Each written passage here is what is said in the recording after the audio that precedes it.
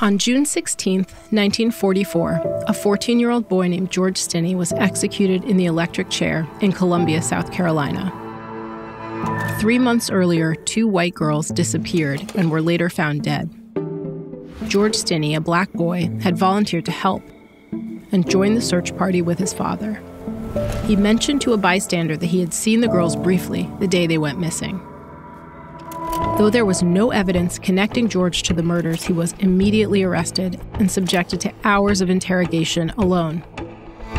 The sheriff later claimed that George confessed to killing the girls, but no written or signed statement existed.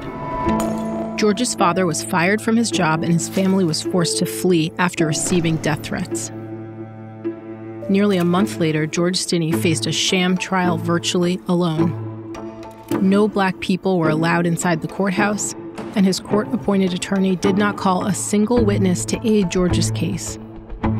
The sheriff's testimony about George's alleged confession was the only evidence presented. An all-white jury deliberated for 10 minutes before convicting George Stinney of murder, and the judge sentenced the 14-year-old child to death. Despite appeals from black advocacy groups and evidence that George was innocent, Governor Olin Johnson refused to intervene. During the execution, state officials forced George to sit on a book.